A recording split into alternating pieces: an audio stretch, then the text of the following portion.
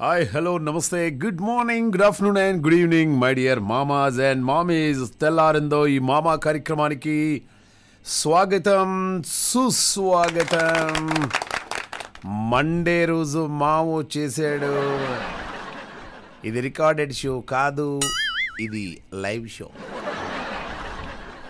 Okay, so మరి Monday రోజు మా వస్తే ఏమవుద్ది అంటే జోష్ వచ్చేస్తుంది. ఎందుకంటే అన్ని జబర్దస్త్ పాటలతో మిమ్మల్ని అలరించడానికి మామ వచ్చేసాడనమాట.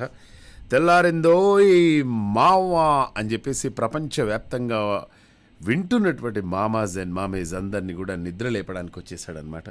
ఏంటో ఈ ఏసీ అంతా నా ముఖం మీదనే వచ్చేస్తుంది. కష్టం కదా అట్లా సడన్గా. మొన్న ఒకరి దగ్గరికి ఇట్లనే ఆఫీస్కి వెళ్ళాను. చల్లగా ఇట్లా చలి పెడుతుంది. ఆ మేడం ఏమో ఏసీ అంటే ఇష్టం ఆమెకి. నేను గజగజ వణుకుతూ ఉన్నాను. మహేష్ గారు కొంచెం షివరింగ్లో ఉన్నట్టున్నారంటే అవును మేడం అన్నారు. ఎందుకు నన్ను చూసి మీరు షివరింగ్ అంటే నిన్ను కాదు మేడం, ఏసీ చాలా ఎక్కువ అయిపోయాను. పెద్ద పెద్ద వాళ్ళ దగ్గరికి వెళ్ళిన తర్వాత ఏసీ బంద్ చేసి చెప్పడం చాలా కష్టం అండి అసలు. అంటే మనకంటే ఇలా ఏదో మనం చెప్పుకుంటాం కానీ కొన్ని ప్లేసుల్లో మాత్రం ఇక వాళ్ళు చెప్పలేరు, ఏం చేయలేరు. Can I use your washroom అండి కదా. చల్లగా ఉంటే చాలా కష్టం. నార్మల్గా ఉండాలి, మంచిగా 25 మీద పెట్టాలి ఇప్పుడు కూడా ఏసీ. కొందరైతే 22 మీదే పెడతారు, 18 మీద పెడతారు, మరీ దారుణం 16 మీద పెడతారు కొందరు. ఇదే వద్దంటున్నాను నేను. ఓకే, సో ఇక హాయిగా మీరందరూ కూడా చల్లగా ఉండాలండి. అందుకోసం అని చెప్పేసి ఈ చల్లగా ఉంటే కొన్ని ఏరియాల్లో ఇబ్బందులు అవుతాయి, కొన్ని ఏరియాలో మాత్రం అలవాటు అయిపోతుంది అనమాట వాళ్ళకి. ఓకే, సో ఇక గత 2 రోజుల నుండి హైదరాబాద్లో చాలా అంటే చాలా చల్లగా అయిపోయిందండి పరిస్థితి. అందరు కూడా మఫ్లర్స్ కట్టుకుంటూ ఉన్నారు. మొన్నటి వరకు మాస్కులు కట్టుకున్నారు, ఇప్పుడు మఫ్లర్లు కట్టుకుంటున్నారు. ఆ మఫ్లర్లు ఏంటో అసలు అర్థం కాదు నాకు. ఈ బూరు మఫ్లర్స్ ఉంటాయి కదా, చెవి దగ్గర కొంచెం ఇచ్చింగ్ అనిపిస్తుంది. ఒకసారి ఇట్లనే మా ఫ్రెండ్ ఎవరో ఒకటి జర్కిన్ లాగా ఒకటి తీసుకొచ్చాడనమాట. అది వేసుకుంటే మొత్తం నేనే మొత్తం సయ్యాటలు తిరిగిపోతుంది. దూదిగా ఉండే మఫ్లర్లు అవన్నీ కూడా వేసుకుంటే చాలా కష్టం ఉంటుంది. సో ఏది ఏమైనా ఎంత చలి పెడితే అంత ఎక్కువగా రాబడి పెరుగుతుంది తెలంగాణ ఆంధ్రప్రదేశ్ గవర్నమెంట్కి. ఎందుకంటే చలి అనగానే చక్కగా వేడి బజ్జీలు తినాలనిపిస్తుంది. ఓకే, ఇంకా ఏమన్నా ఘాటుగా ఇంకేమన్నా వేయాలనిపిస్తుంది. ఓకే, ఇవన్నీ కూడా ఖర్చే కదా. ఓకే, మరి చలి పెట్టినప్పుడు ఏమనిపిస్తుంది? మీకేమనిపిస్తుంది అండి బాగా చలి పెడితే? మిమ్మల్ని అనేది మీకేమనిపిస్తుంది బాగా చలి పెడితే? సరదాగా చెప్పండి చూద్దాం. ఎవరో వచ్చారు, మాట్లాడేద్దాం. హలో, నమస్కారం సార్. నమస్కారం, లైన్లో ఉండు.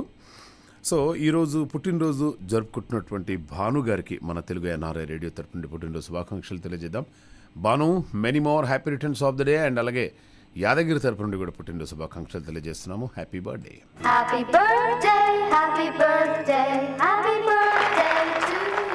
యాదగిరి, చెప్పండి సార్. ఇప్పుడు 1969 జూలై 20న చంద్రుడిపై కాలు మోపినటువంటి ఒక 3 అమెరికా హ్యూమగాముల్లో ఒకరైనటువంటి బజ్ అల్డిన్ 93 ఏళ్ల వయసులో 4వ పెళ్లి చేసుకున్నాడు. తన పుట్టినరోజు నాడే అంటే జనవరి 20 తారీఖు ఆయన ప్రేయసి ఆంకా ఫార్ను వివాహం అన్నట్లనే ట్విట్టర్లో వెల్లడించాడు అనమాట. టీనేజ్లో పారిపోయి పెళ్లి చేసుకున్న టీనేజర్ల మాదిరిగానే ఉత్సాహంగా ఉన్నానని చెప్తూ ఉన్నాడు. ఓకే, ఆయన 93 ఏళ్ల వయసులో పెళ్లి చేసుకున్నాడు. ఎట్లా అది మనం ఏ విధంగా అర్థం చేసుకోవచ్చు దీన్ని?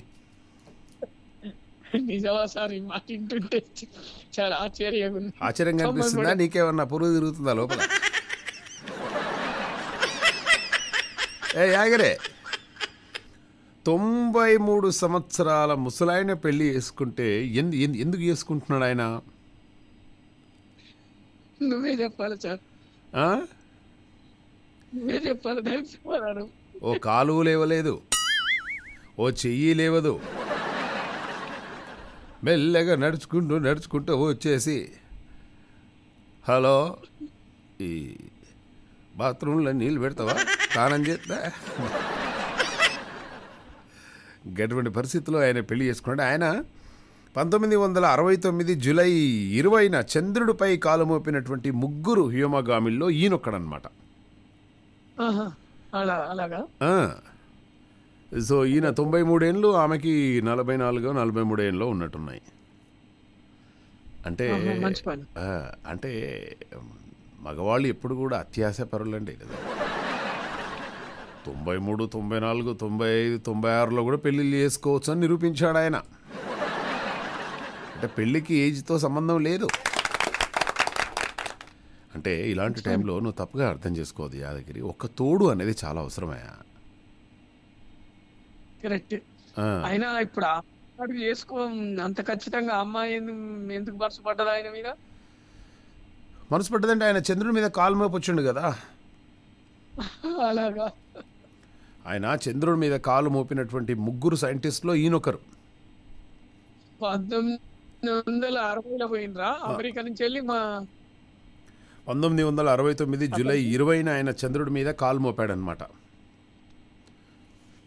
ఇప్పుడు ఫర్ ఎగ్జాంపుల్ ఆమెను ఎవరన్నా అడిగారనుకో,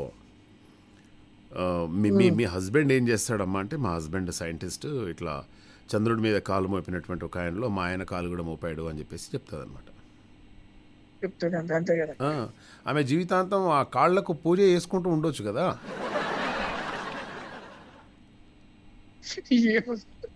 తప్పే ఉన్నది యాదగిరి అందులో. ఇప్పుడు నీకు ఎన్ని సంవత్సరాలు? నాకు 65, 63. కరెక్ట్ చెప్పా. 60 అంటున్నావు, 61 అంటున్నావు, 65. నీకు అటువంటి ఆలోచనలు అయితే ఏం లేవు కదా? నాకేం లేవు, నీకే కావాలి కదా. నా విషయం ఎందుకు నీకు? ఓకే, ఎలా ఉంది మీ ఊరు పరిస్థితి? చాలా బాగుంది సార్. అవునా? Okay, very nice. సో మరి ఈరోజు చెప్పు యాదగిరి. అంటే పచ్చటి పైర్లు ఇప్పుడు ఊరిసేళ్ళని పచ్చబడ్డాయి. ఆ పైర్లకి ఇలా చూస్తుంటే ఆనందం. ఆనందం. ఎప్పుడు కోతకు వస్తాయి అవి? అయ్యా ఇంకా 2 నెలలు కావాలండి. ఇంకా 2 నెలలు 15 రోజులు కావాలి. ఇంకా 2 నెలల 15 రోజులు అయితే పచ్చటి పైరు. ఈ ప్రపంచంలో పచ్చటి పైరు ఉన్నంత అందంగా ఇంకా ఏది ఉండదబ్బా. నేల తల్లి చీర కట్టుకుందా అన్నంత అద్భుతంగా ఉంటుంది ఆ పైరు. అవునండి కదా. నాకు ఒక్కొక్కసారి ఆ పైరు చూస్తే నాలో ఉన్న ఫైర్ గుర్తొస్తుంది అలాగే.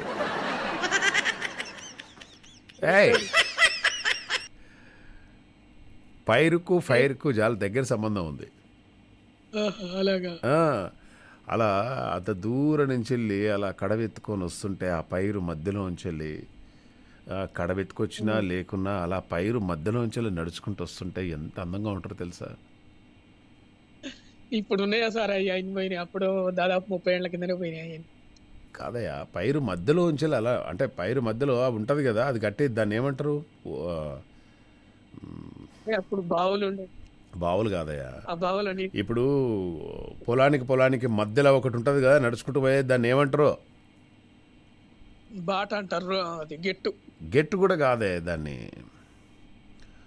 దాన్ని ఇప్పుడు ఆ బురదంతా తీసి దాని మీద వేస్తారు మనం పోవడానికి, మధ్యలో నడుచుకుంటూ పోవడానికి. దాని పేరు గుర్తొస్తలేదు నాకు. కాలువ కాదు. నువ్వు బావి దగ్గర ఉన్నావు, గద్దెలవదా నీకు? ఇప్పుడు కాదు యాదగిరి, పొలం ఉంది మధ్యలో నుంచి నడుచుకుంటూ పోవడానికి ఒక చిన్న దారి ఉంటది కదా, అది పొలం గట్ట అంటాం. గెట్ట. ఓకే, నువ్వు ఇవన్నీ తెలుసుకోవాలి. నువ్వు వ్యవసాయం చేసినంత మాత్రాన కాదు యాదగిరి. పొలం మధ్యలో ఏముంటుంది? ఈ గట్ల అంటారా ఇవన్నీ కూడా. గెట్ట అంటే అది కాదు కదనే. ఇప్పుడు నా గెట్టు ఇక్కంచెలు ఇక్కడ వరకు ఉన్నది, నీ గెట్టు అక్కంచెలు ఎక్కడి వరకు ఉంది అని చెప్పేసి మాట్లాడతారు. మరి అది కాదు. పొలం మధ్యలోంచి వెళ్ళి సన్నగా దారి ఉంటుంది కదా, అదే దాన్ని ఏమంటారు పోయేది? బాట అంటారు. అది బాట అంటే ఈ రోడ్డు మీద పోయే బాట కదా. అది కూడా పిల్ల పాట అంటారు. ఆ, పిల్ల బాటనేనా? అంటే చెప్పండి. పిల్ల బాట అంటే పిల్ల నడుచుకుంటూ పోవడానికి వేసిన బాటనేనా? అదే మరి పిల్లగాని బాట ఇక్కడ. ఇగో పోతూనే ఉండాలి. అందుకోసమే ఆడవారి నడక హంస నడక, మగవారి నడక హంస వెనక. గుర్తుపెట్టుకో, మధ్య మధ్యలో నేనేం చెప్పా? డొంక అంటారట దాన్ని, డొంక. ఇంకా అది పెద్దది అంటే మా అందరి చేనులలో పోయేదే డోన్క అంటారు. మరి చెప్పవు అప్పటి నుంచి అన్నీ తెలుసు నీకు. Right Yadagiri, thank you very much అబ్బా, సూపర్. మంచిగా మాట్లాడిచ్చినావు ఈరోజు. జామకాయలు ఉన్నాయా బాయ్ దగ్గర? ఏ కోతులు పెడుతున్నా సార్, ఏ జామ చెట్టుకుంటాను, ఏ కూరగాయ. అరే కోతులు పోవాలంటే నీకు చెప్పినా కదనే ఓసారి. ఏం చెప్పినావు? కోతులు పోవాలంటే కొండంగం తేవాలి. దొరకాలి మరి. కొండంగం బయట ఇప్పుడు మనము పోతే అక్కడ ఇస్తారు వాళ్ళు, 2000 3000 బట్టి ఒక కొండంగం తీసుకొని వస్తే. ఇప్పుడు కోతులు కొండంగం చూసి ఎందుకు భయపడుతుందో తెలుసా?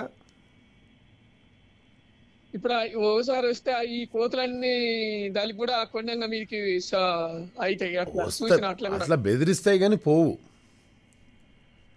కొండంగం చూసి కోతులు ఎందుకు భయపడతాయో తెలుసా? కొండంగకి ఏది పెద్దగా ఉంటది? ఇది పెద్దగా ఉంటది కాబట్టి అది భయపడతారు. కాదు, తోక పెద్దగా ఉంటది. అంత పెద్ద తోకను చూసి కోతులు భయపడతాయి అన్నమాట. అంటే ఆ తోకను అవి కట్టెలాగనో పాములాగనో అనుకొని అది చూడంగానే భయపడుతుంది అనమాట. మరి ఇవన్నీ నువ్వు కొత్త విషయాలు తెలుసుకోవాలి యాదగిరి. నీకు తెలియకుంటే నన్ను అడుగు, నేను చెప్తా. ఓకే, చెప్తున్నావు కదా, రాసుకో మరి ఇవన్నీ కూడా. దాన్ని డొంక అంటారు అనమాట చాలామంది. అది అటు ఇటు తిరిగిరు అనుకో, ఈ డొంక తిరుగుడు మానేయాలండి మీరు. అండ్ ఇంకా చాలా అప్డేట్స్ ఉన్నాయి. ఒక ఆయన షాప్లోకి వెళ్ళాడట. షాప్లోకి వెళ్ళేసి మీ దగ్గర డెటాల్ ఉందండి అన్నాడట. ఉందండి డెటాల్ ఉంది అని చెప్పేసి అన్నాడట. ఆ సేల్స్మెన్ ఉందండి మా దగ్గర డెటాల్ అని. అయితే నీట్గా శుభ్రంగా చేతులు కడుక్కొని 1 కిలో గోధుమ పిండి ఇయ్యరా. అండ్ అలాగే ఇప్పుడు ఈ డాక్టరు నన్ను బాగా పీచు పదార్థాలు ఎక్కువగా తినమని చెప్పేసి అన్నాడండి. మరి నేను ఒక 2 కిలోల పీచు మిఠాయి తెచ్చుకున్నాను, పర్వాలేదు కదా, తినొచ్చా? ఇప్పుడు మీ దగ్గర 1705 రూపాయలుంటే మీరు ఎక్కడైనా చక్కగా వెళ్ళొచ్చు. 1705 రూపాయలు. రిపబ్లిక్ డే సందర్భంగా ఎయిర్ ఇండియా సంస్థ విమాన టికెట్లపై రాయితీని ప్రకటించిందనమాట. అంటే వాళ్ళు ఎంపిక చేసినటువంటి 49 రూట్లకు దేశీయ ప్రయాణానికి మాత్రమే ఈ ఆఫర్ వర్తిస్తుందన్నమాట. ఇవాల్టి నుంచి జనవరి 23 వరకు. ఇంకా జనవరి 23 దగ్గరకు వచ్చేసింది కదా. అంటే ఇంకా ఈరోజే లాస్ట్ డేట్ అనమాట. అరే నిన్న మొన్న చెప్పినా అయిపోతుండే కదా ఈ న్యూస్ వాళ్ళకు. అలాగే ఆఫర్ కింద ఫిబ్రవరి 1 నుంచి సెప్టెంబర్ 30వ తేదీల వరకు సంబంధించినటువంటి టికెట్లు బుక్ చేసుకునే అవకాశం ఉందన్నమాట. టికెట్ ధరలు 1750 రూపాయల నుంచి ప్రారంభం అవుతున్నాయి అనమాట. సో ఎక్కడికైనా మీరు చక్కగా వెళ్ళొచ్చు.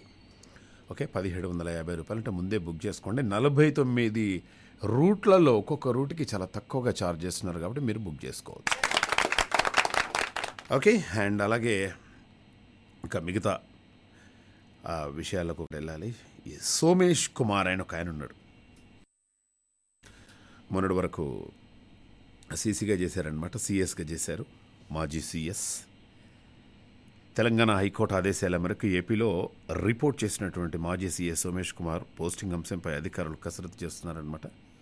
సాధారణ పరిపాలనా శాఖ రిపోర్ట్ చేసినటువంటి ఆయనకు ఏ శాఖ పోస్టింగ్ ఇవ్వాలనే దానిపై ఉన్నతాధికారులు ఆలోచిస్తున్నారు. ఈ క్రమంలో వాణిజ్య శాఖల వాళ్ళు ఈ వాణిజ్య పన్నుల శాఖ ప్రభుత్వ ప్రధాన కార్యదర్శిగా నియమించే అవకాశం ఉంది అని చెప్పి చెప్తున్నారనమాట.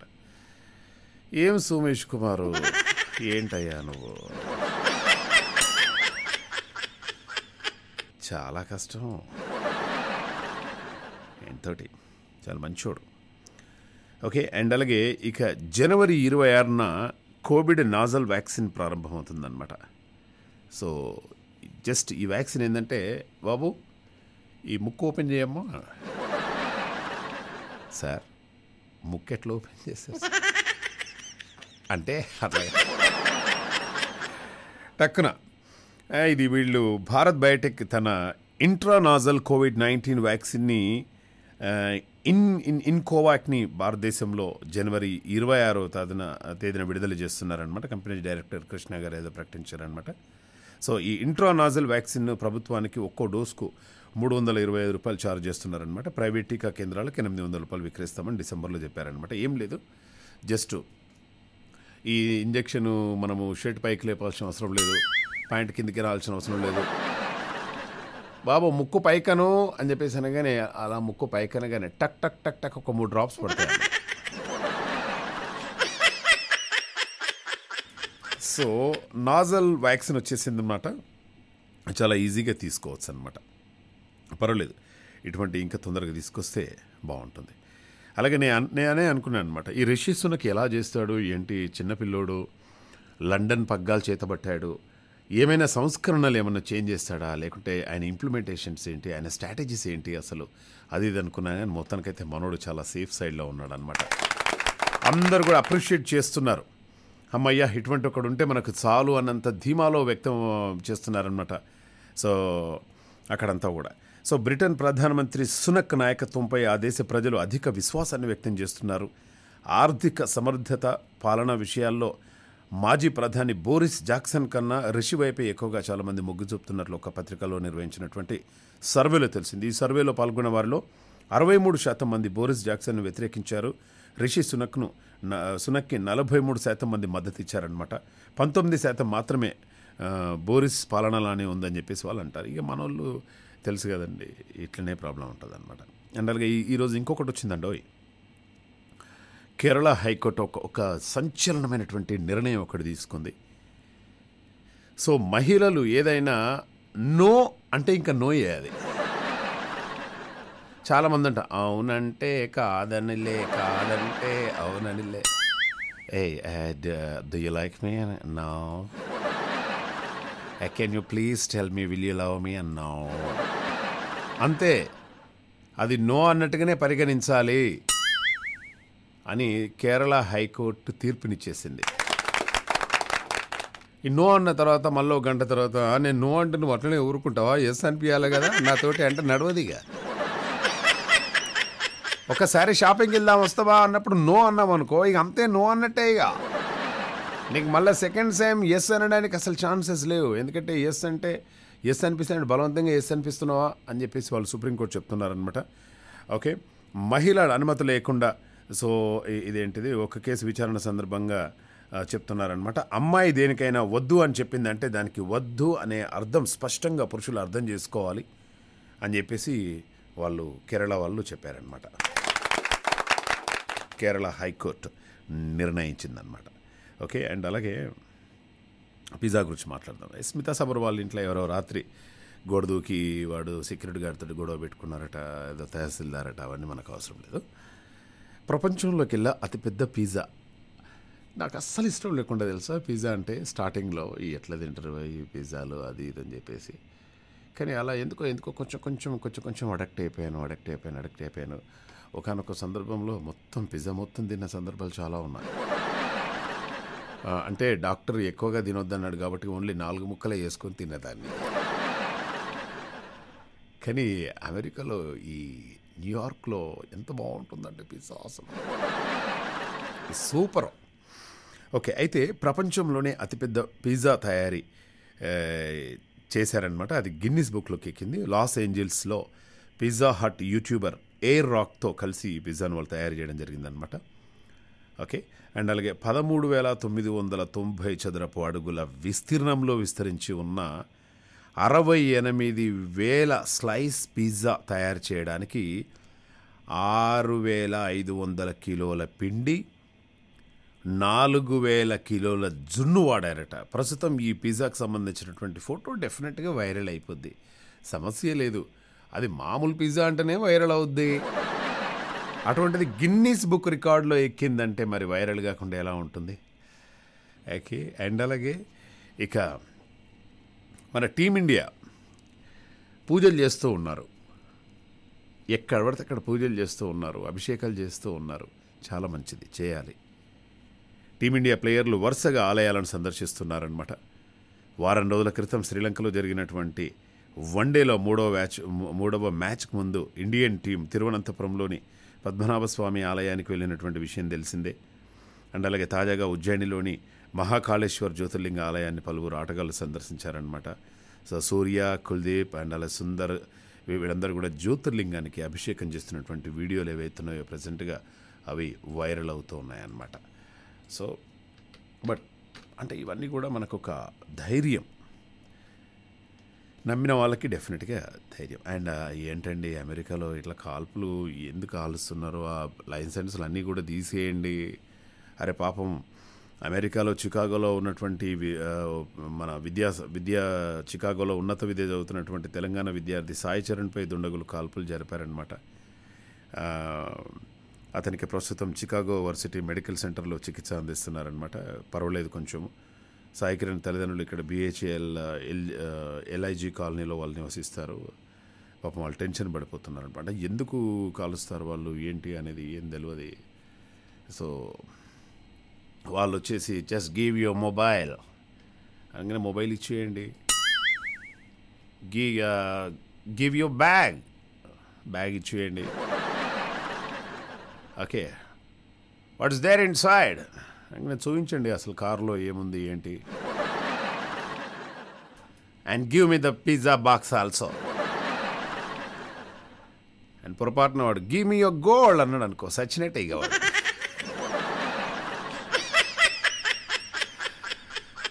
బట్ ఎటువంటి అప్పుడు కాస్త జాగ్రత్తగా ఉండే ప్రయత్నం చేయండి. ఎందుకో ఈ అమెరికా అంటేనే ఒక్కొక్కసారి భయం అవుతుంది.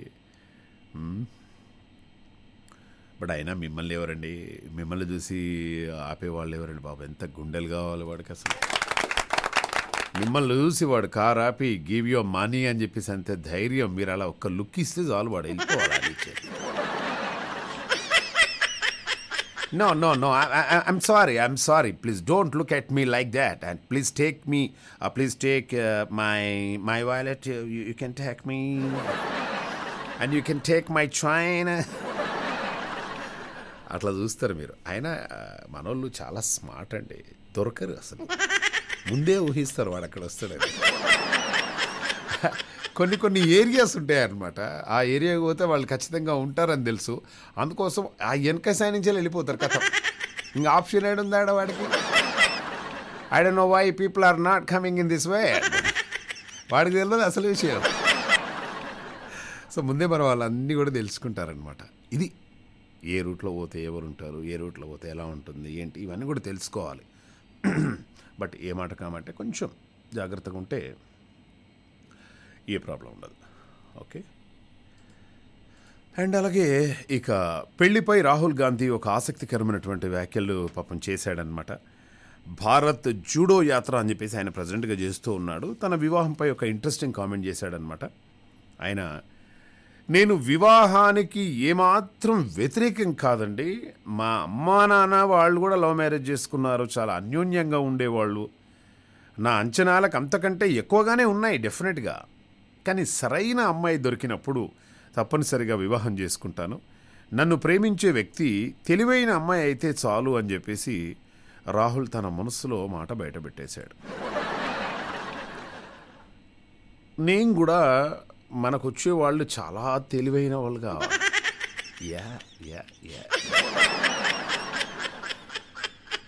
కొంచెం అమాయకంగా ఉంటే చాలా కష్టం.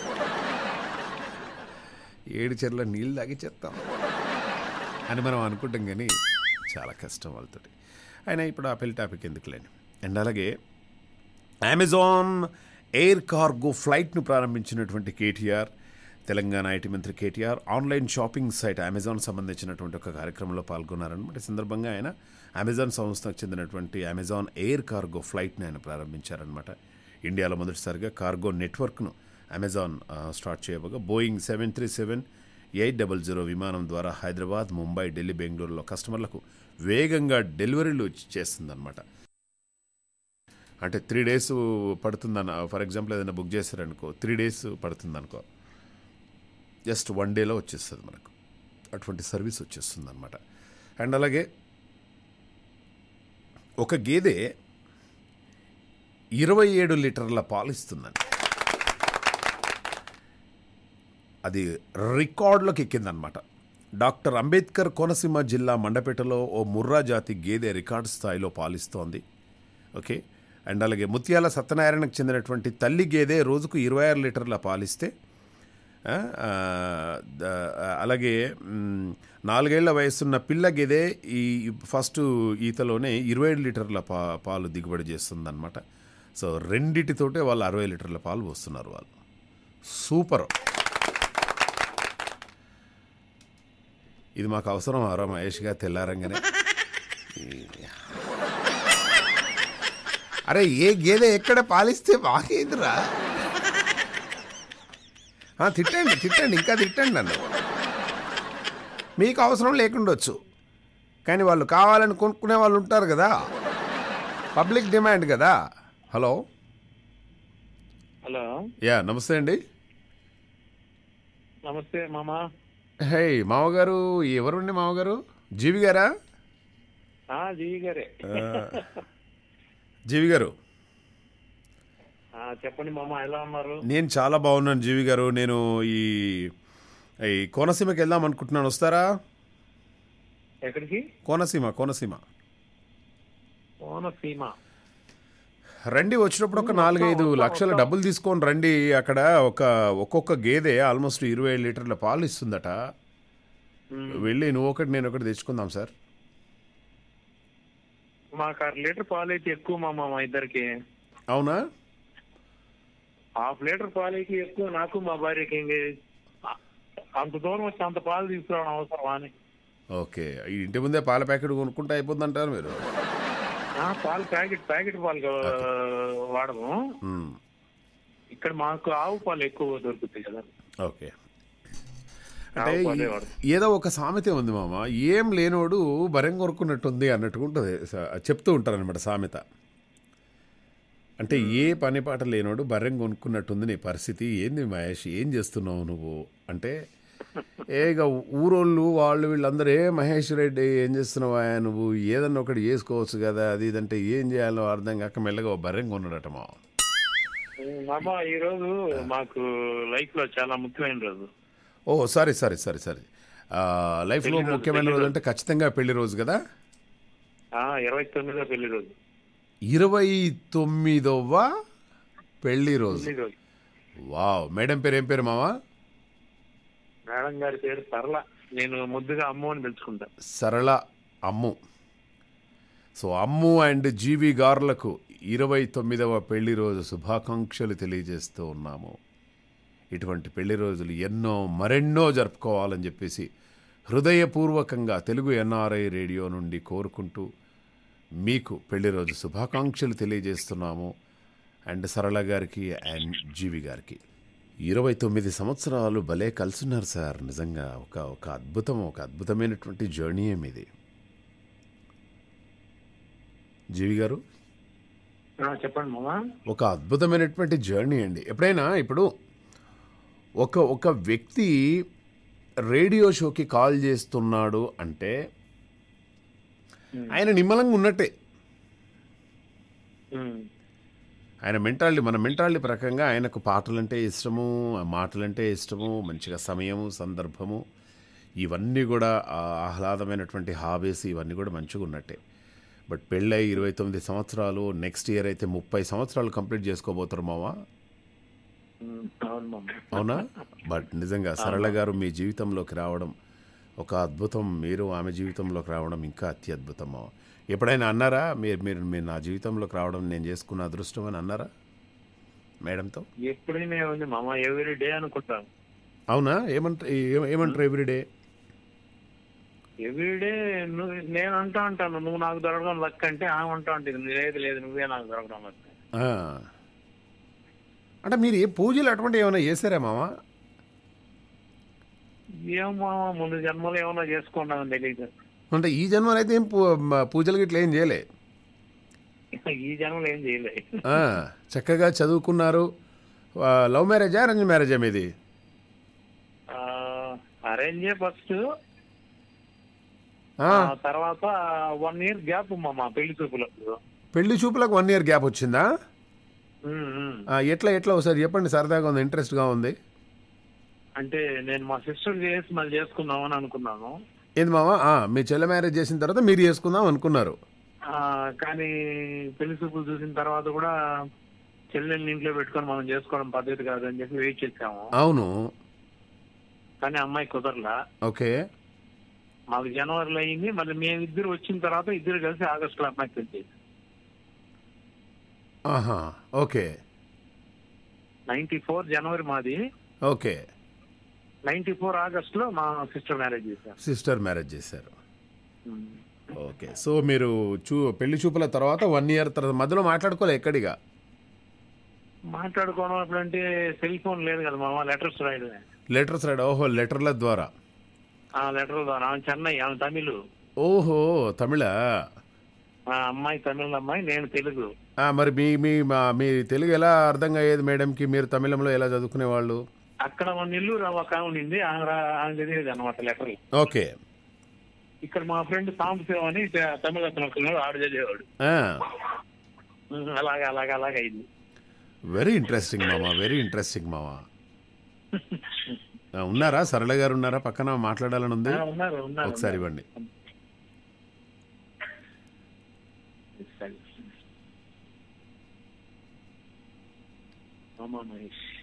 హలో, వనక్కం సరళాజీ. వనక్కం. आप कैसे हो? हाँ, நல்லா இருக்கிறீங்களா? நல்லா இருக்கேன் madam. I'm very good madam, I'm very good. ఏముందిలేండి, తెలుగే మాట్లాడండి. బాగున్నారా? నేను బాగున్నానమ్మా, నేను బాగున్నాను. అండ్ సరళ గారికి ఎంత హ్యాపీగా అనిపిస్తుంది అంటే నిజంగా. దీని మీద ఒక జోక్ ఉంది మామ. చెప్పండి. వద్దు గమ్ముడు, నేను చెప్పచ్చులే కానీ. అయ్యో మానం తీస్తానే అంటారు మామ. అయ్యయ్యో. వాళ్ళు తమిళన్స్ కదా మామ. నేను ఇలాగే 1 year లో అప్పుడప్పుడు పూజిస్తుండేవాడిని. మనం స్నానం చేసామనే దానికి వాళ్ళు ఒంటికి పోసుకుంటారా అంటారమ్మా. అవును. సరే నేను సిటీలో చెన్నై సెంటర్ లో దిగి టౌన్ బస్ ఎక్కి వాళ్ళ ఇంటికి వెళ్ళే లోపల మేడం గారు ఒంటికి పోసుకుంటారా అని అడిగింది. అరే మనకు వచ్చేది వీళ్ళకి ఎక్కడ తెలుసు అంటే బాత్రూమ్ ఎక్కడ అని అడిగాను. ఇంకా అక్కడ అంటే నా పని నేను కానిచ్చుకోవచ్చు, వేడి నీళ్ళు పెట్టేదని అప్పుడు అడుగుతున్నారు. మనకేమో ఈ పని కానిచ్చుకోవచ్చాను, 1 bathroom. ఆల్రెడీ ఒంటికి వెళ్ళొచ్చాను కదా అన్నారా? మనం అసలు ట్యాంక్ ఫుల్. అట్లా అలాగే ఇప్పుడు ఆమె స్నానం చేస్తారా అనే స్టేజ్కి వచ్చేసింది. అసలు సూపర్ కదా. మనం ఏ మహేష్ ఒంటికి వెళ్తావా అనగానే వెళ్తాను, కారా తొందరగా.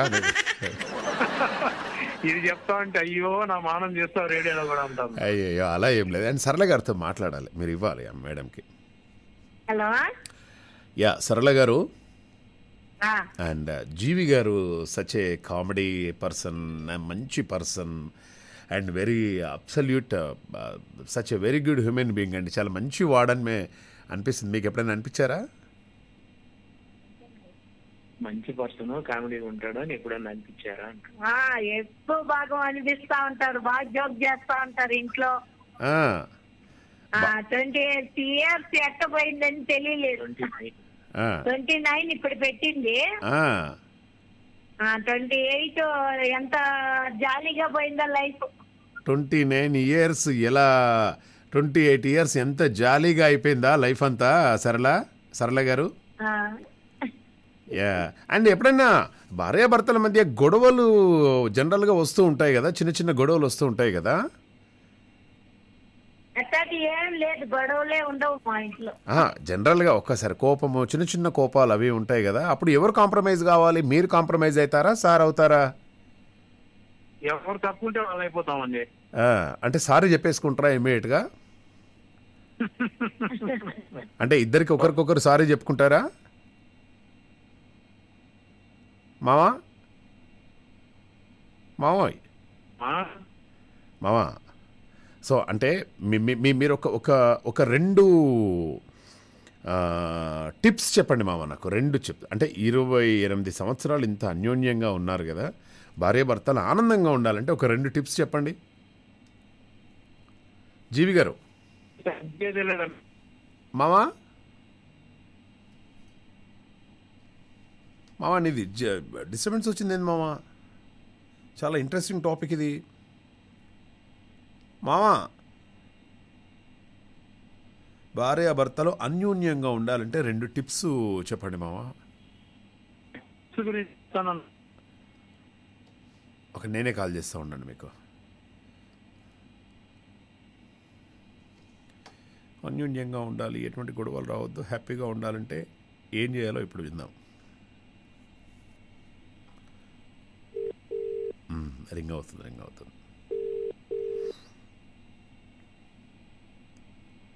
మామా ఏం డిస్టర్బెన్స్ లేదు మామ. భార్యాభర్తలు అన్యోన్యంగా హ్యాపీగా ఉండాలంటే ఒక 2 టిప్స్ చెప్పండి మామ. మా ఇంటి ముందు ఆంటీ అంకుల్ రోజు గొడవ పడుతున్నారు మామ. డే అంతా గొడవ పడుతున్నారు, నైట్ హ్యాపీగా మళ్ళీ మాట్లాడుకుంటున్నారు, మళ్ళీ మార్నింగ్ లేవగానే గొడవ షురూ అవుతుంది. అదే మామ, ఇప్పుడు పుష్ప సినిమాలో అల్లు అర్జున్ ఏమంటాడంటే తగ్గేదే లేదంటాడు కదా. అవును, మనం తగ్గాలి దీంట్లో.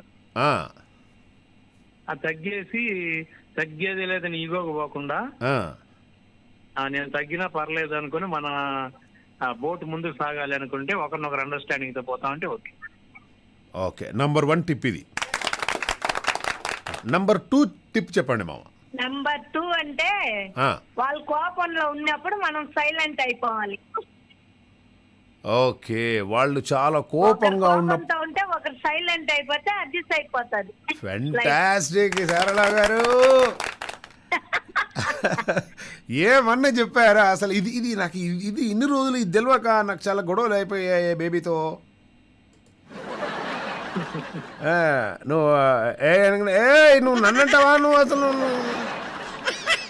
ఓకే మరి, అవును అదొక్కటి ఉండకూడదు. ఇంకేమైనా ఉన్నాయా టిప్స్ అటువంటి? ఇంకంతే మామా. వంట ఎవరు చేస్తారు మీ ఇంట్లో? మేడం చేస్తారా, మీరు చేస్తారా వంట? నా ఎక్కువ బాగా ఆమె చేస్తుంది, అప్పుడప్పుడు నేను చేస్తాను. అంటే అప్పుడప్పుడు మేడం చేస్తుంది, ఎక్కువ బాగా మీరు చేస్తారు వంట? అప్పుడప్పుడు నేను చేస్తాను మామా. ఏదైనా స్పెషల్ కావాలంటే నేను చేస్తాను. ఓకే, మామూలుగా అయితే మేడం గారే చేస్తుంది. అవునా, ఫెంటాస్టిక్. ఏమేమి స్పెషల్ చేస్తారు మామ మీరు? ఏమేమి స్పెషల్ చేస్తారు? ఏదో కొంచెం గదగదాని వస్తుంది మామ, క్లారిటీగా లేదు. స్పెషల్ ఏం చేస్తారు అని? స్పెషల్ అంటే ఫ్రైడ్ రైస్లు, ఈ పుదీనా ఫ్రైడ్ రైస్ కానీ, చికెన్ ఫ్రైడ్ రైస్ కానీ, ఎగ్ రైస్లు కానీ, ఇంకేదైనా యూట్యూబ్ లో ఆమె తెలియని వంటకం ఏదైనా ఉంటే నేను చేస్తాను. సూపర్ మామ, అసలు వెరీ నైస్. ఇది చాలేదు మామ, 28-29 సంవత్సరాలు హాయిగా ఉండడానికి స్పెషల్ వంటలు చేసి పెడితే ఇక గొడవే ఉంటుంది మామ ఇద్దరికి. Right, thank you very much సరళి గారు, and thank you very much జీవి మామ. ఎప్పుడు ఇలానే నవ్వుతూ హ్యాపీగా మీకు ఇష్టమైనటువంటి స్పెషల్స్ అన్నీ కూడా చేసుకుంటూ ఆరోగ్యం మంచిగా కాపాడుకుంటూ హాయిగా ఉండాలని చెప్పేసి కోరుకుంటున్నాను మామ. Thank you so much, and once again thank you very much. Yeah, ఇది కావాలి అంతే తప్ప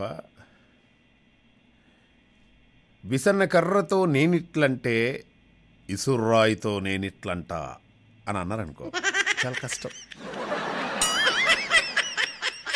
అందుకోసం అని చెప్పేసి చాలా వాళ్ళు హ్యాపీగా ఉంటే భార్యాభర్తలు చూశారు కదండి. అంటే భార్య కోపంగా ఉన్నప్పుడు, చాలా అంటే చాలా కోపంగా ఉన్నప్పుడు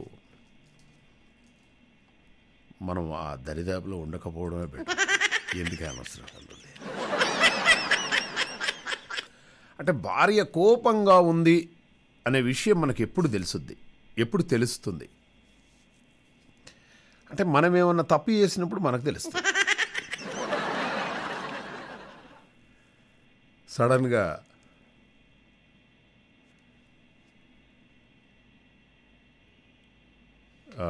కాల్ సడన్గా ఇంట్లో ఉండి మనం ఏదో పని చేస్తూ ఉంటాం. అసలు నీకు ఈరోజు ఏందో గుర్తులేదా నీకు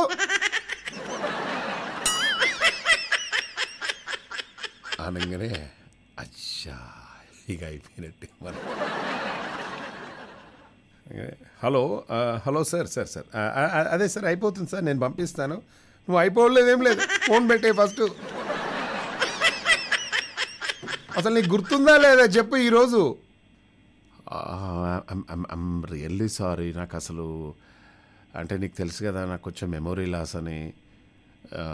బట్ ఈరోజు your birthday, I know. Happy birthday. Happy birthday కాదు, వెల్ మన మన ఐ మీన్ పెళ్లి రోజు కూడా కాదు. ఓ నాకు గుర్తొచ్చేసింది, మీ అమ్మ పుట్టినరోజా? అమ్మ పుట్టినరోజు కూడా కాదు. రైట్ అంటే మనం ఫస్ట్ టైం అదే కదా, కాదు ఇక అయిపోయినట్టే. అండ్ మెల్లగా మనం ఆ గోడ మీద అక్కడిక్కడ రాసుకున్నాయి, లేకుంటే ఈ క్యాలెండర్ మీద రాస్తే సంవత్సరం వరకే ఉంటాయి. మళ్ళీ ఆ క్యాలెండర్ మనం ఏదో యాదికి ఉండదు, ఆ క్యాలెండర్ చేంజ్ చేస్తాం, ఆ డేట్స్ అన్నీ పోతాయి ఆడ. అండ్ అలాగే ఇప్పుడు కొన్ని ఇంపార్టెంట్ డేస్ అని ఎక్కడో దగ్గర గోడ మీద మంచిగా పెన్తో రాసుకుంటాం అనమాట. కాలక్రమేణా నువ్వు ఇన్నే ఉండి నేను కిచెన్లో వాటర్ రాగా వస్తా అని చెప్పేసి గోడ దగ్గరికి వెళ్ళేసి ఆగస్టు ఓకే, జూలై ఓకే, మే, మార్చ్, అబ్బా ఇవన్నీ ఏ రోజు కాదు మరి ఈరోజు ఏందో ఎందుకు అట్లా అంటుంది. ఇంపార్టెంట్ డేస్ అని గోడ మీద రాసినాం, బాగానే ఉంది, కొంచెం కనబడినట్టు కనబడుతుంది, అది కూడా పెద్ద కాదు. బట్ ఈ నెలలో ఏముంటుంది ఏంటి? వస్తున్నా 2 నిమిషాల్లో వస్తున్నా. ఏమై ఉంటుందబ్బా అని మళ్ళీ భూతద్దం పెట్టి మొబైల్ తీసుకొని ఆ గోడ మీద రాసినటువంటి డేట్స్ అన్నీ ఫోటో తీసి పెద్దగా స్క్రీన్ షాట్ తీసి అసలు ఏంది ఇది, ఈ రోజుకున్న స్పెషాలిటీ ఏందబ్బా ఏంది అని మెల్లగా చూస్తే సడన్గా నీకు తెలుసు కదా ఆఫీస్లో చాలా అంటే చాలా బిజీగా ఉంది. అండ్ అలాగే నిన్న ఆఫీస్లో వాడు మా మేనేజర్ అందరి ముందు ఎవరినో తెలుసా, నేను ఎవరితో చెప్పుకోవాలి ఈ ప్రాబ్లమ్స్. మా మేనేజర్ గారు ఆఫీస్లో అంటే నేను మర్చిపోవడానికి కారణం చెప్తున్నాను నేను నీకు, అంతే తప్ప నేను వేరే నాకేదో డేట్ గుర్తులేదని కాదు. నేను ఆఫీస్ నుండి నేను బయటకు వస్తున్నా, అన్నం తిని బయటకు వస్తుంటే మా ఎంప్లాయీస్ అందరూ వచ్చేసారు. సడన్గా వాడు ఏమన్నాడో తెలుసా, నన్ను ఒక మాట అన్నాడు, అందుకోసం నాకు అసలు గుర్తు రావట్లేదు. వాడు ఏమన్నాడు నిన్ను, మహేష్ హౌ యూ అని చెప్పేసి అన్నాడు వాడు. మరి హవర్ యూ అంటే నువ్వు ఎందుకు అట్లా టెన్షన్ పడుతున్నావు అంటే వాడు అంతమందిలో నన్ను హవర్ యూ అంటే నేను ఎట్లా తట్టుకుంటాను? ఏమో నువ్వేం మాట్లాడుతున్నావు నాకు అర్థమవుతలేదు. సరే నువ్వు చెప్పవా ఈరోజు ఏ రోజు అంటే అదొకటి. తర్వాత మా నాన్నమ్మ హెల్త్ అస్సలు బాగాలేదు. ఈ టెన్షన్స్, ఆ టెన్షన్స్, జాబ్ టెన్షన్స్, ఇవన్నీ నాన్నమ్మ కొంచెం ఏమైంది మీ నాన్నమ్మ డాక్టర్ చెప్పాడు morning 2 tablets and evening 2 tablets. నువ్వు అవన్నీ నకరాలు చెప్పకు, నువ్వు ఈరోజు ఏందో చెప్పు నాకు ఫస్ట్. అంటే నాకు నిజంగా సారీ, నాకు తెలియదు, నీకు దండం పెడతా, నీ కాలు మొక్కుతా. అబ్బా ప్లీజ్ ఈరోజు ఏ రోజు చెప్పవా అంటే, ఏం లేదు నువ్వు ఈరోజు నేను షాపింగ్ తీసుకెళ్తా అన్నావు, ఈరోజు సాటర్డే. ఓ అదే ఏం బేబీ నువ్వు, నేను చచ్చిపోయాను కదే ఈరోజు ఏందో అని, షాపింగే కదా నాడు వెళ్ళంపా. ఫ్యాంటాస్టిక్. అండ్ మనతో మాట్లాడడానికి ఎవరు రెడీ ఉన్నట్టున్నారు. హలో యా నమస్తే అండి, ఎవరు మాట్లాడుతున్నారు? నమస్తే సార్, ఇందిరా ఫ్రమ్ వైజాగ్. ఓ ఇందిరా గారు ఎట్లా ఉన్నారు? బాగున్నాం సార్, మీరు ఎలా ఉన్నారు? బాగుంది. మీ స్వాగతమా లేకపోతే విషయాలన్నీ వేరే మాట్లాడుతున్నారా? మనకి ఏమున్నాయండి, ఏం లేదండి, ఏదో అలా సరదాగా క్రియేట్ చేయడమే తప్ప ఏమన్నా. చాలా బాగుంది, చాలా బాగుంది. అంతేనా? ఇందిరా గారు, ఎలా ఉంది వైజాగ్ తాజా పరిస్థితి? ఎలా ఉందండి ఏంటమ్మా? వైజాగ్ తాజా పరిస్థితి ఎలా ఉందండి? వైజాగ్ సూపర్ గా ఉంది. అయితే నేను ఒక బిజినెస్ స్టార్ట్ ఒక బిజినెస్ స్టార్ట్ చేద్దామని అనిపిస్తుందమ్మా. కట్ అయిపోతున్నాయండి మాట. అవునా, ఏమైంది? ఇంతసేపు బాగానే ఉంది. ఇప్పుడు బంగారము 58,000కు తులమైందండి, తెలుసా మీకు ఈ విషయం? కొనడానికి ఎందుకని నేను తెలుసుకోను. అంటే ఈ విషయం మాత్రం బాగానే వినపడుద్ది మీకు. ఇప్పుడు ఇంతసేపు నేనేం మాట్లాడినో వినపడదు మీకు. అది జరగలాడింది. ఇప్పుడు బంగారం 58,900 రూపాయలు అయిందండి అని చెప్పేసి అనగానే నీకు ఎంత గరగరు ఉన్నా కూడా బంగారం మాట వినపడుద్ది నీకు. ఎంత అన్యాయం, ఎంత మారిపోయింది లోకం అసలు. మారిపోతాను, మాటకే మారిపోతేలాగా. అయితే ఒక బిజినెస్ స్టార్ట్ చేద్దామని అనుకుంటున్నా.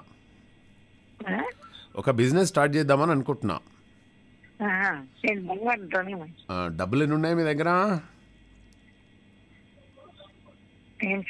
డబ్బులు ఎన్ని ఉన్నాయి మీ దగ్గర అంటున్నా. డబ్బులా బోర్డు ఉన్నాయా? నేను బిజినెస్ చేయనండి, బంగారం వద్దు. అది కాదు. ఇప్పుడు బ్రిటన్లో ఏం చేశారంటే ఇండియన్ సమోసా అలాగే టీకి చాలా ఆదరణ లభిస్తుందండి.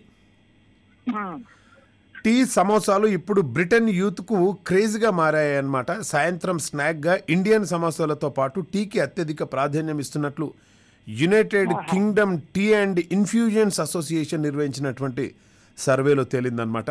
1000 మందితో ఈ సర్వేను నిర్వహించగా ఓట్స్తో తయారు చేసినటువంటి గ్రానోలా చాలా బాగుంటుందని చెప్పడం జరిగిందనమాట. దానికి మొదటి స్థానం ఇచ్చారు. ఆ తర్వాత రెండో స్థానంలో Indian samosa and tea ఇష్టపడుతున్నారట. Granola అంటే నాకు కూడా తెలియదు. గ్రానోలా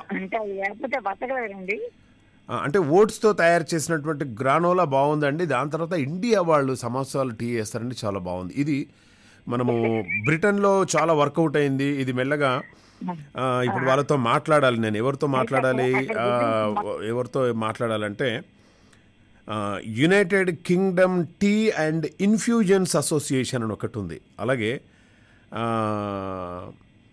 ఇది United states of America infusions association అనేది ఒకటి ఉంటుంది. వాళ్ళతో మాట్లాడి మరి అమెరికాలో మామా samosa and tea, Indian samosa and టీకి ఆదరణ ఎలా ఉంది ఏందని ఇవన్నీ కూడా కనుక్కొని మనం పెడదామనే ఆలోచన ఉన్నది. మీకు ఓకే అంటే మరి పెడదాం ఇందిరా గారు. నేను చేయనండి, మీరు చెయ్యండి, నేను విని చూసి సంతోషిస్తాను. నయనానందం అన్నమాట.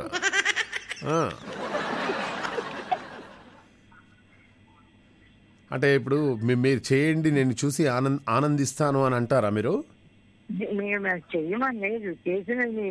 అంటే నేను అక్కడ పోయి ఆడ బిజినెస్ పెట్టి మొత్తం లాస్ అయిపోయి మళ్ళీ ఇండియాకి వచ్చేసి అమ్మా ఇంత సమోసా ఉండే అమ్మా ఇంత ఛాయ్ ఉంట పోయండి అమ్మా ఇది చూసి ఆనందపడతారేటండి మీరు? ఇదేనా మీరు అన్నది? అవన్నీ కాదు, అవన్నీ కాదు. మనం మన ఇంట్లో చేసుకోవాలి కానీ వాళ్ళలోని యూకేలోని ఎక్కడికో వెళ్తామంటే ఎలాగండి? ఎనివే చాలా అంటే చాలా ఫెంటాస్టిక్ అండి ఇందిరా గారు. Thank you very much madam. రేపు మాట్లాడుకుందాం, ఓకేనా? Bye madam. All right madam.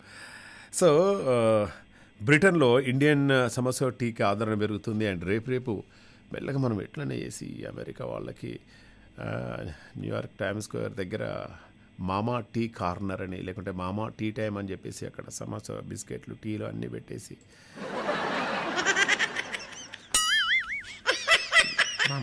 సంపాదించుకోవాలి. ఎవరైనా పార్ట్నర్ రావచ్చు కదా. హలో హలో హలో అండి. హలో సార్ నమస్తే అండి. నమస్తే అండి సార్. ఎక్కడి నుండి మాట్లాడుతున్నారండి? Hyderabad. So nice of you sir. ఏం పేరు మీ పేరు? నా పేరు Kumar sir. Kumar. Yes sir. Okay, ఏం చేస్తుంటారు కుమార్? హలో కుమార్ గారు, నా మాట వినబడుతుందా మీకు? వినపడుతుంది సార్. అవునా? అంటే మీరు రేడియో ఆన్ చేసి చక్కగా అటు వింటున్నారా, లేకుంటే నా మాట వింటున్నారా అర్థం కావట్లేదు కుమార్ భాయ్. ఓకే, మీ మాట వింటున్నాను సార్. నా మాట వింటున్నారా? ఏం చేస్తుంటారు మీరు? నేను జాబ్ చేస్తుంటాను సార్. ఫెంటాస్టిక్ అండి. ఏ జాబ్ చేస్తున్నారు సార్? నేను ప్రైవేట్ కంపెనీ చేస్తున్నాను సార్. ప్రైవేట్ అంటే చెప్పకూడదా సార్? నేనేమి తీసుకోండి లేను సార్ వచ్చి మీ దగ్గర. సార్ ప్రైవేట్ జాబ్, మొన్న మా ఫ్రెండ్ గారు ఇట్లనే ఏం చేస్తున్నారు అంటే ఏదో చేస్తున్నలే మావా అన్నాడు. అంటే అరే అట్లా కాదురా, నువ్వు ఏం చేస్తున్నావు అంటే ఎందుకులే మావా నీకు ఎప్పుడు అన్నాడు. అరే అట్లా కాదురా అంటే ఏం లేదు మావా, గంజాయి సప్లై చేస్తున్నారు ఒకటి బాగా. సార్ మీరు అటువంటి ప్రైవేట్ అయితే ఏం లేవుగా మన దగ్గర, అటువంటి ప్రైవేట్ ఏం లేవు కదా గంజాయి అటువంటి. మరి అదే నాకు చెప్పట్లేదంటేనే డౌట్ వస్తుంది ఇప్పుడు. Anyway, okay okay and fantastic అండి. ఎలా ఉంది ఈరోజు డే? ఎలా ఉంది కుమార్ మామ? డే డైలీ ఒకే రకంగా ఉంటుంది సార్. లైఫ్ బోర్ కొట్టేస్తుంది. Life bore కొట్టొద్దు sir. సార్ ఇప్పుడు చిన్నప్పుడు అలానే మమ్మీ దువ్వినటువంటి క్రాఫే ఉండదు sir. Different different styles maintain చేయాలి క్రాఫ్ట్లో. నేను నెల రోజులకు ఒకసారి గడ్డం స్టైల్ చేంజ్ చేస్తాను సార్.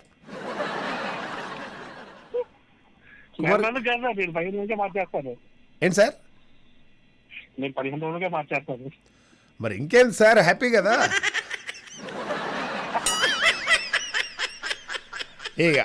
సార్ నాకు నెల రోజులకు ఒకసారి ఆ విగ్గు చేంజ్ చేయాలంటే చాలా కష్టం ఉంది సార్. మీరు 15 రోజులకు 2 విగ్గులు చేంజ్ చేస్తున్నారు. ఎక్కడ సార్, ఎక్కడ దొరుకుతున్నాయి అవి? ఫెంటాస్టిక్ కుమార్ గారు, thank you very much for calling to Telugu NRI radio. And Kumar, okay me missus మాట్లాడతారంట. మీకు పెళ్ళయిందా కుమార్ బాయ్? పెళ్ళైంది సార్, 3 years అయింది. 3 years అయిందా? అవును సార్. ఓకే ఫెంటాస్టిక్, ఒకసారి ఇవ్వండి. మాట్లాడతారంట. హలో హలో, నమస్తే అండి. నమస్తే అండి, అనిత్ గారు. ఓకే, మీ పేరేంటమ్మా? మా పేరు అరుణ అండి. అరుణ గారు, ఫెంటాస్టిక్. ఇంతకుముందు మనకు జీవి గారు, సరళ గారు అని చెప్పేసి ఇద్దరు ఉన్నారండి. ఓకే. వాళ్ళది ఈ 28 సంవత్సరాల అన్యోన్యమైనటువంటి జీవితం అండి. ఇప్పుడు వాళ్ళు 29వ సంవత్సరంలోకి అడిగిడారు పెళ్ళై. వాళ్ళు 2 టిప్స్ చెప్పారండి లైఫ్లో. అంటే మనం చక్కగా దాంపత్య జీవితం సంతోషంగా ఉండాలంటే ఒకరికి కోపం వచ్చినప్పుడు ఒకరు తగ్గాలట. ఏమండి? అంతే కదా సార్. ఒకరి కోపం వచ్చినప్పుడు ఒకరు తగ్గాలట. ఇప్పుడు మీ ఇంట్లో కోపం వచ్చినప్పుడు మీరు తగ్గుతారా, మీ సార్ తగ్గుతారా? నాకు కోపం వస్తే తను తగ్గుతాడు, తన కోపం వస్తే నేను తగ్గుతా. ఓకే, అంటే మీ కోపం వచ్చినప్పుడు ఆయన తగ్గుతాడు, ఆయన కోపం వచ్చినప్పుడు మీరు తగ్గుతారా? అంతే కదండి మరి. ఓకే, అంటే ఎంత హైట్, అంటే ఎన్ని ఫీట్లు తగ్గుతారండి మీరు?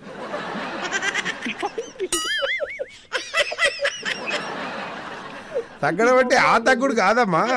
అయ్యో, ఎనీవే ఫెంటాస్టిక్ అండి. థ్యాంక్ యూ సో మచ్ అండి. Bye and have a good day. Well, మరి మై డియర్ మామాస్ అండ్ మామీస్, ఇక మన షోలో సమయం అయిపోయింది. రేపటి తెల్లారిందో మా కార్యక్రమంలో మళ్ళీ కలుసుకునే ప్రయత్నం చేద్దాం. అండ్ అలాగే రాష్ట్రానికి వర్ష సూచన ఒకటి వచ్చేసింది. అండ్ అలాగే నాగోబా జాతర జరుగుతుంది అండ్ భక్తులు కూడా పోటెత్తుతున్నారు. అండ్ బాసరలో ఈ నెల 26న వసంత పంచమి వేడుకలు జరుగుతున్నాయి. అండ్ ఆసియా అందాల పోటీల్లో విజేతగా యూపీలో ఒక సాధారణ టీచర్ గెలుపొందింది. అండ్ అలాగే ఐటీలో ఉద్యోగాలు అవి పోతున్నాయి. నాకు అది చెప్పడం పెద్దగా ఇష్టం ఉండదు. అండ్ అలాగే అమెరికా అధ్యక్షుడి స్వగృహంలో FBI సోదాలు నిర్వహించింది. దేశానికి సంబంధించినటువంటి కీలక పత్రాల లీకేజీ వ్యవహారంలో అమెరికా అధ్యక్షుడు బైడెన్కి తలనొప్పిగా మారింది. ఈ పత్రాల కోసం విల్మింగ్టన్లోని బైడెన్ స్వగృహంలో FBI అధికారులు సోదాలు నిర్వహించారు. 6 రహస్య పత్రాలను కూడా స్వాధీనం చేసుకున్నారు. ఇప్పటివరకు బైడెన్ వద్ద 12 రహస్య పత్రాలు బయటపడ్డాయి. ఈ పత్రాల్లో కొన్ని సెనెట్లో బైడెన్ ఉన్నప్పటివి కాగా మరికొన్ని బైడెన్ అమెరికా ఉపాధ్యక్షుడిగా ఉన్నప్పటి కాలం నాటి అని చెప్పేసి. అలాగే ఒకటి సపరేట్ ఒక సీక్రెట్ పేపర్ కూడా ఒకటి బయటపడింది. వాట్ ఇస్ దాట్ బైడెన్ అంటే, no this is my girl friend Hess return A love letter a few years back and I kept inside. Okay. And అలాగే సింగర్ మంగ్లీపై కారుపై రాళ్ల దాడి అయిందనమాట. టాలీవుడ్ సింగర్ మంగ్లీ కారుపై కర్ణాటకలో రాళ్ల దాడి జరిగింది. బళ్ళారి మున్సిపల్ స్టేడియంలో ఓ కార్యక్రమంలో పాల్గొని తిరిగి వస్తుండగా కొందరు రాళ్లతో దాడి చేశారు. ఇటీవల చిక్కబళ్ళాపూర్లో జరిగినటువంటి ఒక కార్యక్రమంలో పాల్గొన్నటువంటి మంగ్లీని కన్నడలో మాట్లాడాలని చెప్పేసి యాంకర్ అడగ్గా ఆమె మాట్లాడలేదు. పక్కనే ఏపీ ఉందని, అందరికీ తెలుగు వస్తుందని బదులిచ్చినటువంటి మంగ్లీ యాంకర్ కన్నడ భాష అర్థం కావడం లేదనడమే ఈ ఘటనకు కారణంగా తెలుస్తోంది. సో కన్నడ భాష నాకు రాదు, పక్కనే ఆంధ్రప్రదేశ్ ఉంది కదా, అందరికీ తెలుగు వచ్చు కదా అని చెప్పేసాను. ఆయన ఇప్పుడు కొన్ని ప్లేస్కి వెళ్ళినప్పుడు మనము కొన్ని నేర్చుకోవాలి. ఎందుకంటే కాలం మారుతుంది. నన్నైతే చాలామంది అప్డేట్గా లాంగ్వేజెస్ నేర్చుకోవాలి అని చెప్పేసి అంటూ ఉన్నారు. ఓకే, ఇవన్నీ కూడా నేర్చుకోవాలి. మీరు కూడా మంచిగా వీలుంటే కొంచెము టైం ఉంటే మీరు కూడా నేర్చుకునే ప్రయత్నం చేయండి. ఓకే. అండ్ అలాగే పెళ్లి మంటపంలో పెళ్ళి అయిపోయింది. కారణాలు 1,00,000 కారణాలు ఉంటాయి. కానీ ఇప్పుడు నేను చెప్పబోయే విషయం చెప్తే మీరు డెఫినెట్గా వేలేసుకుంటారు ముక్కు మీద. పెళ్లి కుమారుడికి చదువు రాదని ఓ వధువు అతడితో పెళ్లికి నిరాకరించింది. ఈ ఘటన ఉత్తరప్రదేశ్లోని ఫరూఖాబాద్లో వెలుగు చూసిందనమాట. పెళ్లికి ముందు వరుడికి వధువు సోదరుడు డబ్బులు లెక్కించమని చెప్పేసి ఇచ్చాడు. ఆ డబ్బును వరుడు లెక్కించలేకపోయాడు. ఈ విషయం వధువుకు తెలిసింది. దీంతో అతడు పెళ్లి చేసుకునేది లేదని చెప్పేసి కరాఖండిగా తేల్చి చెప్పింది. ఇరు కుటుంబాల మధ్య సయోధ్య కోసం పోలీసులు ప్రయత్నించినా కూడా ప్రయోజనం లేకుండా పోయిందనమాట. అందుకోసం డబ్బులు లెక్క పెట్టి రావాలి.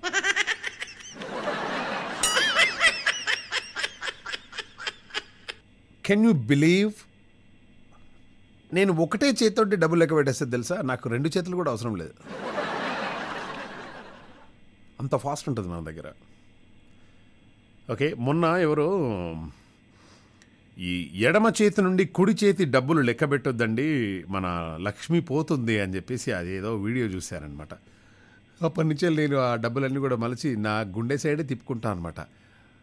500, 1000, 1500, 2000.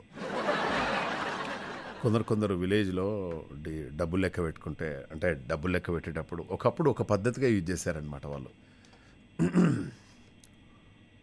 100 రూపాయలు పెట్టుకుంటారు. ఇక్కడ అన్నీ ఏమో మొత్తము 7,890 రూపాయలు ఏదో ఉన్నాయని లెక్క పెట్టి ఒకసారి అనగానే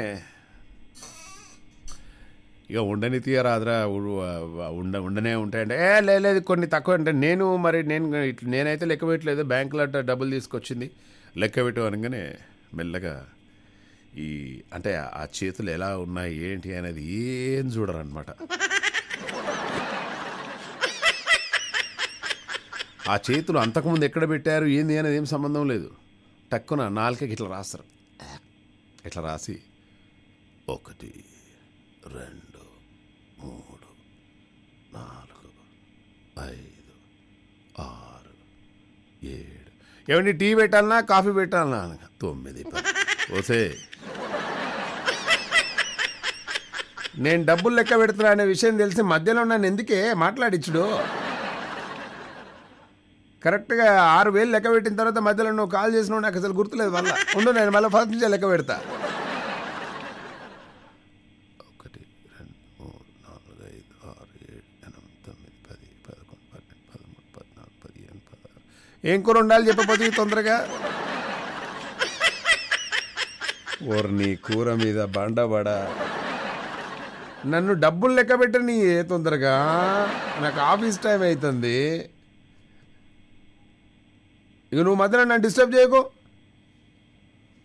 ఆఫీస్ టైం 1, 2, 3, 4, 5, 6, 7, 8, 9, 10, 11, 12, 13, 14, 15, 20, 21, 22, 23, 30.